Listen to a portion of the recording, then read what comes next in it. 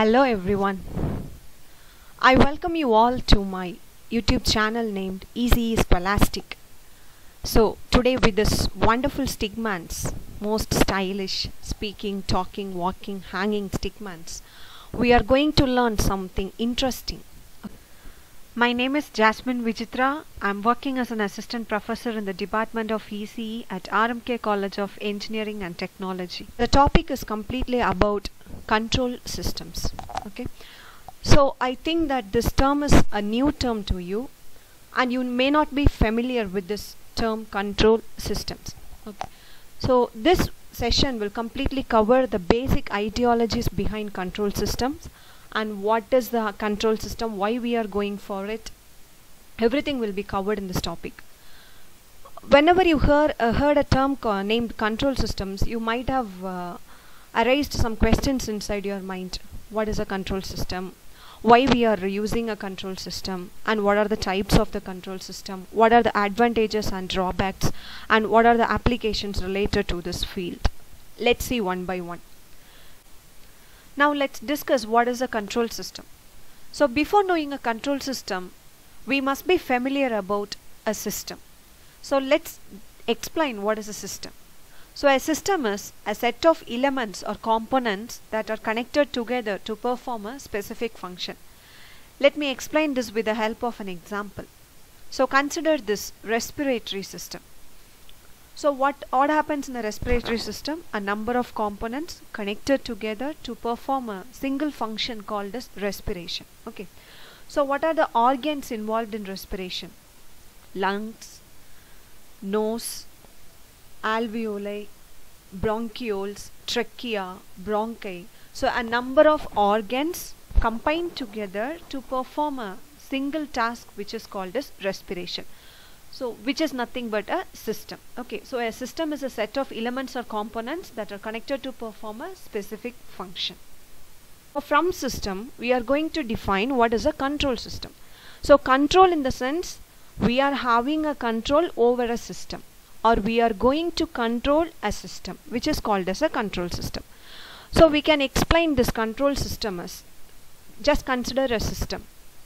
Okay, if you consider a classroom as a system, okay, so when a teacher enter inside a classroom, the teacher is called as a controller. Okay, so whatever explanations the teacher is giving about the topic is called as the input. Okay, and whatever the process that is taking place inside the class is called as the processor, and whatever the students gave as an output back in results is called as the output. Okay, so as we know, a teacher is a controller. The teacher is giving an input and the students are giving us the output, and the classroom is called as the processing unit. Okay, so a control system is nothing but the output quantity is controlled by varying the input quantity. Okay, so the control system is the output quantity is controlled by varying the input quantity. Okay, so that's all about this control systems. Now let me share you some few examples about this control system. Please check this.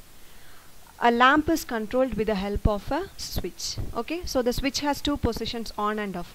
So when you press on, it is glowing, and when you press off, it is not glowing, right? This is a control system. Okay, one more example is, so here we are having a solar panel, and the solar panel's output is connected to a DC box with a battery, and this DC box with the battery is controlling a number of devices like fan, lamp, USB and TV. Okay, so this means that the DC box with a battery is controlling all the devices that are connected to it, right? So this is also an example for control system. Similarly, I will show you one more example. See, this is like a game. Okay, a person is having the overall control to a wireless device. Okay, so whenever he tilts his hand in clockwise direction or anti-clockwise direction, depending upon the motion, the jet is moving, right? Whenever he stops or whenever he tappers his hand, based on the sensor that is connected to the human being's hand, it is operating, right? So the motion of that device is controlled by a human being with the help of sensors. So which is also an example for a control system. Okay, show you what are the types of control systems. So the control systems can be broadly classified into two types. One is called as a open loop control system and the other one is called as a closed loop system. Okay, so let's see what is a open loop system and what is a closed loop system.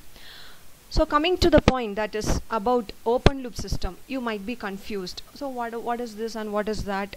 Already we have control system is a new topic to us, and they are telling like the control system can be broadly classified into two. So what is this and what is that? Control system itself is a controlling the system. Okay, you might have some confusions regarding these two, but I assure you that they are very, very simple than your expectations. Okay, first let's discuss what is the open loop system.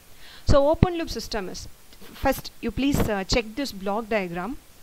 So we are having an input signal, okay, and the input signal is given to a controller, and the controller will generate a control signal, and the control signal is given as an input to the system, and the system, after processing, you will get the output signal. So please recall the classroom example I have told you before. That is, whatever the information the faculty is giving you is called as the input, and the teacher is called as the controller. Okay, so he or she is having the full control over the class. That is a control signal that acts as a control signal, and whatever process taking inside the classroom is called as a system, and the outputs or the feedbacks from the student is called as the output signal.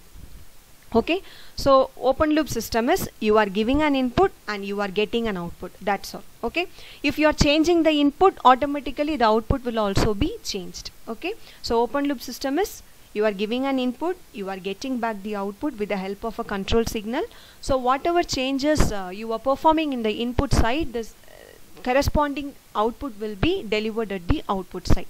So here we are not having any feedback, just you are giving the input and you are getting back the output. Okay, so let's see some practical examples for the open loop system. See here, a camera is taking a picture and the picture is forwarded to a computer, and from the computer you are taking the picture with the help of a printer. That is open loop system. You are giving an input, the input is processed and you are getting the output. Let me show you one more example. See here, jelly, how a jelly is prepared. That is, a jelly is blowed from a blower, and it is made into a specific shape with the help of a shaping machine, and you are getting back it. So you are giving an input, you are getting an output with the help of a processing unit. Let us see one more example for an open loop system. Okay, a number of boxes are moving over a belt. Okay, so the speed sensor is used to detect the speed of the movement of each boxes. And initially, if you observe this video, initially the speed of the boxes is very low, but later the speed gets increased. So based upon the movement of the belt, okay, or based upon the movement of the boxes, the speed sensor will sense the speed, and the output of the speed sensor is given to the system driver. The system driver speed is controlled by the speed sensor's output. Now let's move to a closed loop system.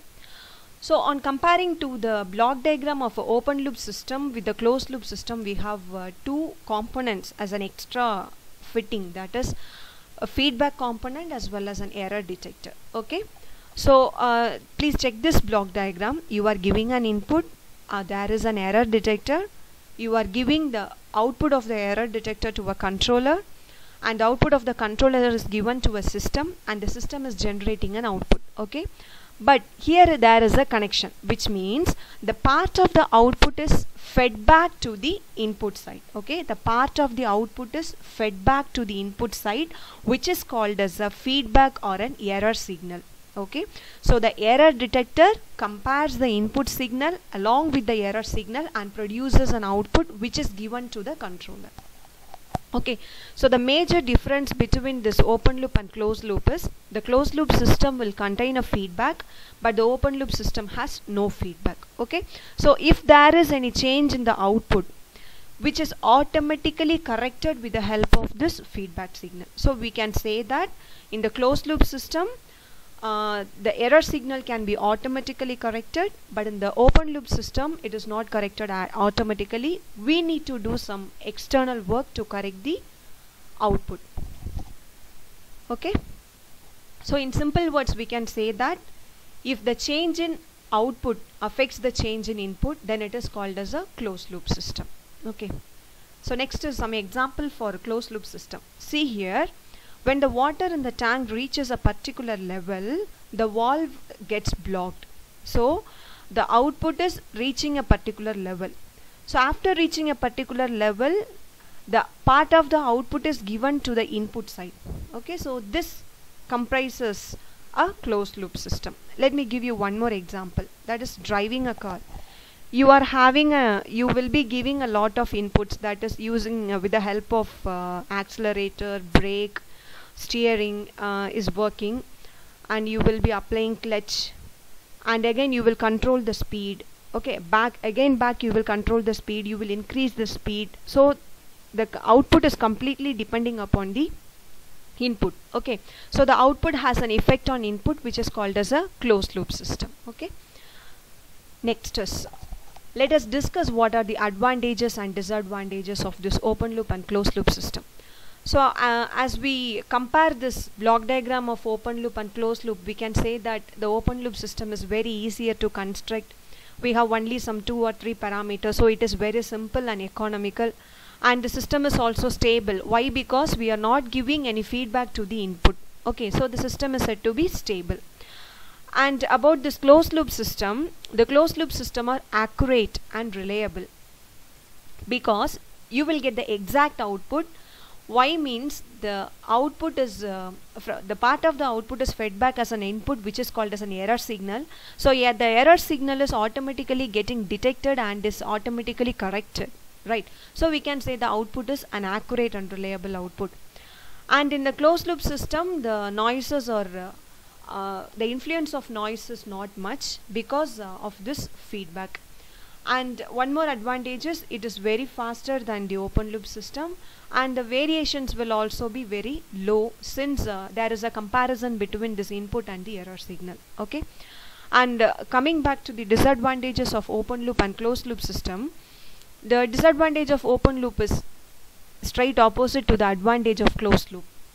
So the advantage of closed loop, accurate and reliable. So you can say the disadvantage is inaccurate and unreliable. Okay, and what about this? The second one is less affected by noise. So you can say that it is affected by noise. Okay, and here you can say that it is less parameter variation because of the feedback. Correct. So you can say that the external disturbances are not automatically corrected because there is no feedback in the open loop system. Okay, so coming to the drawbacks of the closed loop system, just compare the advantage of the open loop system. So this is easier to construct and this is very complex.